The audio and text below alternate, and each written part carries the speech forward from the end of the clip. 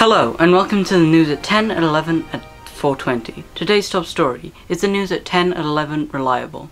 Yes, no, yes, no, yes, no, maybe.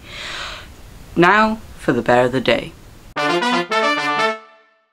Sun Bear, how was the sports today? Slew of sports today. I saw two ants fighting. It was a draw. The CEO of Happiness Inc., Richard Short, has been found dead. He died from being stabbed to death. His son, Richard Short, pictured here, with his favourite knife, is the new CEO of Happiness Inc. and the heir to the estate. Police are baffled by who could have done this terrible crime. No one attended his funeral. Beaches are getting smaller, scientists say? John is on a beach now to talk about this issue. John, is this a small beach? Yes, but... Sorry, John, you're breaking up on us. How's the weather, Reese? Well, I want it to snow, so I'm gonna go through ice cubes in the sky. In Ireland it's raining, but not for long. A man was fighting a power bank.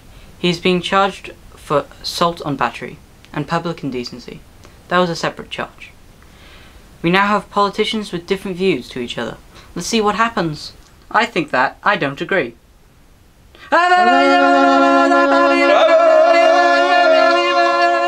A local coffee shop is packed with people in plaid shirts carrying a satchel. You've never heard of this coffee shop, but they swear it's better than Starbucks. There are claims such as, unlike popular coffee brands, these beans are handpicked by monkeys in top hats. Then they are given those beans to a wise old man that will lick each one, making sure that they're feng shui. We tried to talk to another guy who was in the corner of the shop staring at the ceiling. He had no comments. The cashier said later that he was completely stoned out of his mind, 420 blazing. Now it's time to look disapprovingly at the Daily Weekly.